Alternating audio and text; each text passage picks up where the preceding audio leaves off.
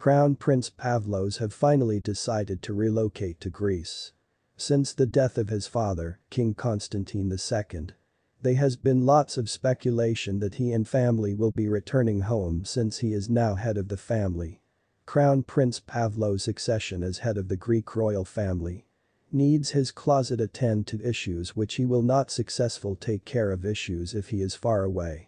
The Crown Prince of Greece had lives in New York for long where they enjoy professional activities. The Crown Princess also works a lot from London and spends a lot of time in Great Britain. Crown Prince Pavlos has already seen a residence in Athens and in the coming months there will be living in Greece permanently. Crown Prince and wife have 5 children, although it is uncertain whether they will also move to Greece as most of them study and work in the USA.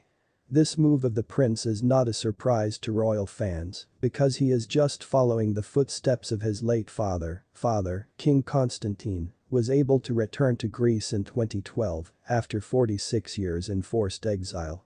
He and Queen Anne-Marie lived permanently in the country since 2012. Last year it was known that they had sold their home in the Greek city of Porto Helle and moved to Athens, where Constantine spent the final few months of his life before passing away. Thanks for watching. We shall be back with more updates on this.